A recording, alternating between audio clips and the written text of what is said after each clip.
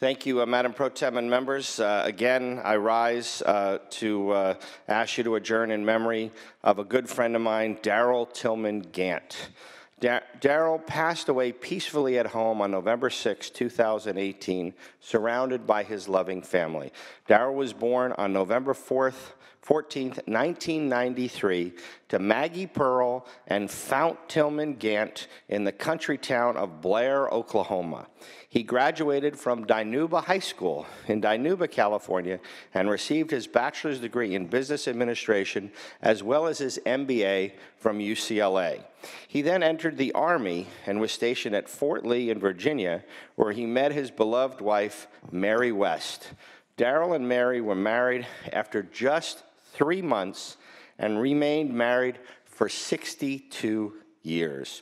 In 1963, the Gants moved with their infant daughter, Brenda Louise, to La Crescenta, California, where their second daughter, Tracy, was born 3 years later. Darrell joined Jet Propulsion Laboratory in 1962 as a senior contract negotiator, where he remained until he retired in 1999 as Executive Director of Business Affairs. He received numerous awards for his outstanding work from both JPL and NASA. After his retirement, he and Mary traveled extensively and became active community volunteers, giving back to their community in many capacities.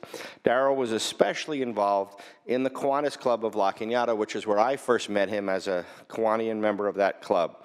The La Cañada Flint Ridge Tournament of Roses and the La Cañada Flint Ridge Chamber of Commerce and Community Association. This year's float won another award, and Darrell and Mary were central to the volunteer effort to make that happen.